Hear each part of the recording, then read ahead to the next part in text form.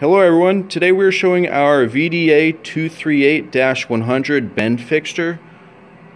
So this is a more in-depth video showing the fixture only. So this is used to bend test small or weaker sheet metals according to the VDA 238-100 standard. So the fixture attaches onto the universal testing machine by means of a clevis pin style coupling. So this is a female coupling, 5/8 inch with a 5/16 inch locking pin. And you can see it's the same on the bottom of the fixture as well. So this fixture features our concentric crank. So as you turn this crank, the supports will go outwards and then back inwards. So the way we adjust it is we remove these pins, then we slide out these reinforcement bars, and then on the back side as well we have another one.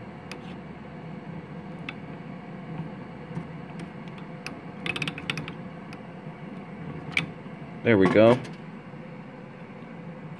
Okay, so after we do this, we could adjust the rollers. So if we wanted larger rollers, we could add those. And then we can also use the crank to space this out. So this makes testing at different span distances very easy. And it's much easier to make it symmetrical as well. And then you also have the center finding scale on the bottom. So again, this is the VDA 238-100 bend fixture.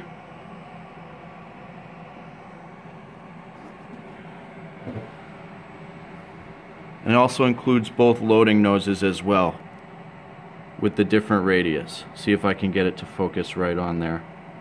There we go. And then this one is a little bit smaller. So if you have any questions on this fixture, you can visit us at universalgripco.com. Thanks for watching.